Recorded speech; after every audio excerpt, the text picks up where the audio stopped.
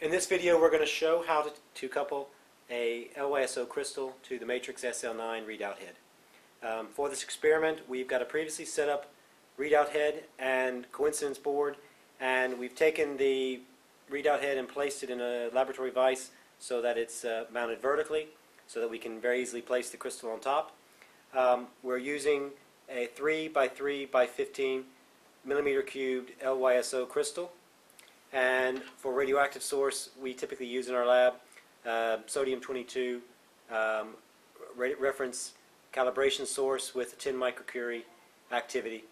For coupling from the crystal to the detector array, we'll use this and recommend Saint-Gobain BC630 coupling grease. So now what we're going to do is show how the LYSO crystal can be mounted onto the Matrix SL9 readout head. And what I'm going to do is take our crystal and I'm going to put just a small amount of the coupling grease on the light emitting face of the crystal, and then I'm going to place that directly on top of the readout head,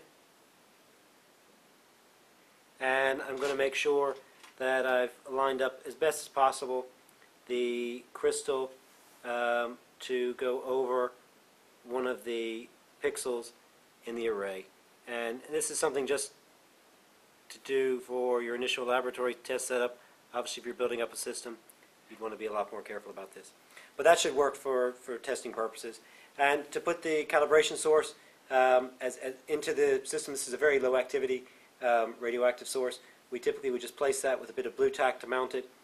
We would place that directly behind the LYSO crystal. Now with this setup we can perform an energy resolution measurement.